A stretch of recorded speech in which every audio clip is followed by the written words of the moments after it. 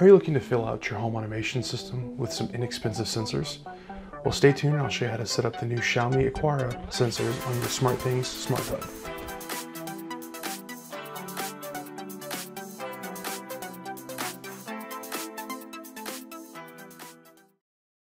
Even though Xiaomi sells a separate hub for their automation gear, you don't really need it if you've got a Samsung SmartThings hub. I'm going to show you how to install the software to support these sensors and then how to pair them to your SmartThings hub.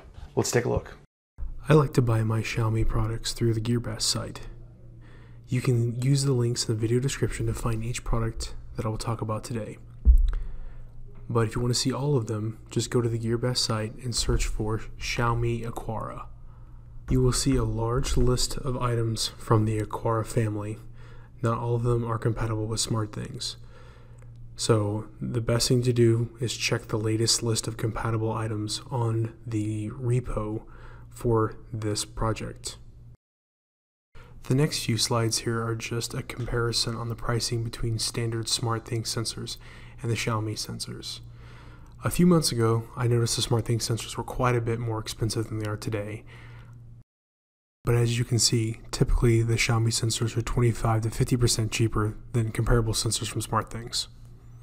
Now the first thing that you need to do is add the GitHub repo for the Xiaomi sensors to your IDE. If you don't know how to access your IDE, you Google that. There's tons of instructions on how to do that.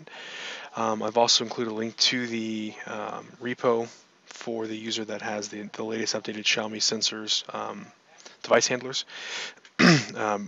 B. Springer, and I have a link to this in the description of the video, also on the blog post.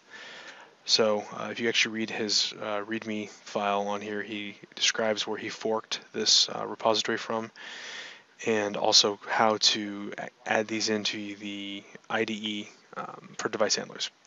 Also giving you an idea of which devices are actually available on this particular set of IDEs or device handlers. And he also has a great link here to the community post describing some issues and how to pair them when you run into trouble. Some of these devices can be a little bit difficult to get paired initially. So what you want to do is go ahead and copy his username here. Go back to your device handlers, click on settings, and once you're in this interface, you want to go ahead and click Add New Repository. You'll notice I already have the repository listed, but I'll go ahead and show you how to do it anyway.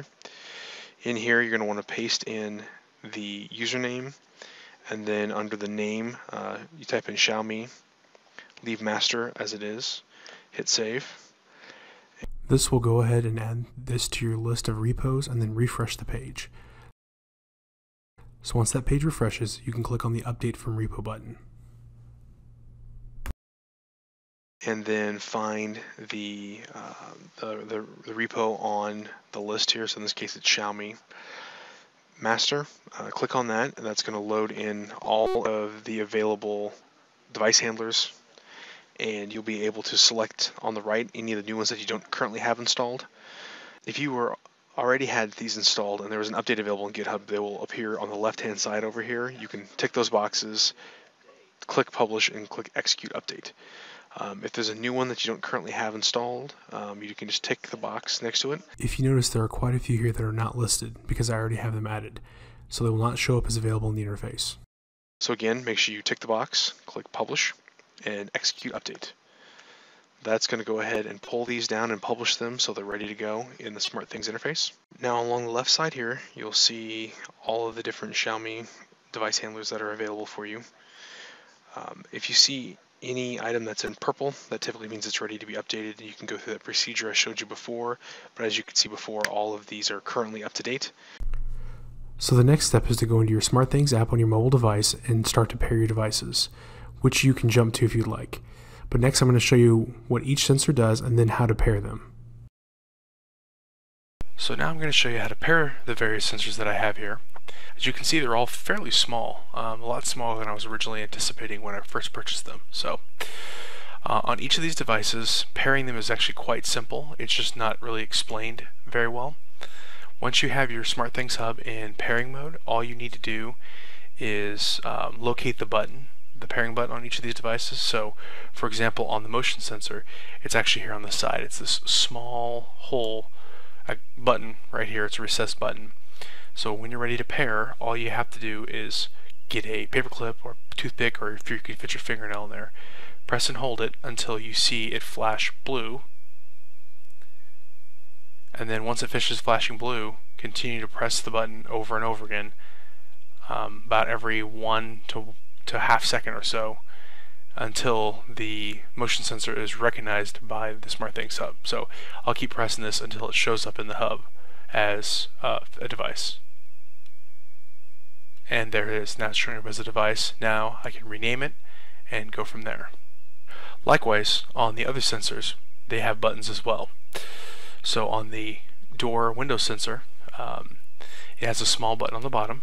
You can tell this one's actually out of its mount because I have the other part of it stuck to the window in my son's playroom.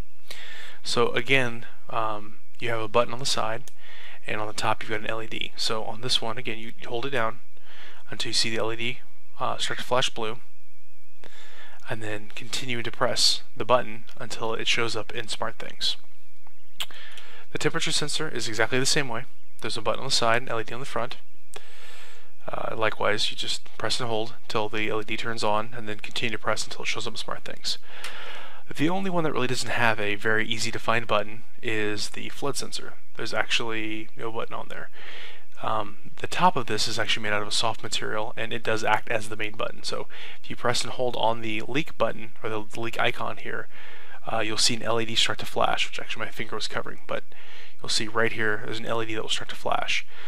Likewise, continue to press it until the sensor shows up in SmartThings. There you go.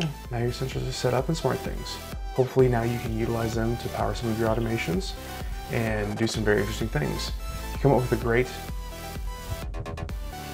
with some great ideas, please feel free to add them in the comments below. I'd love to hear what you come up with these sensors. I'll be posting some videos later on with some other automation ideas that I've got with these sensors.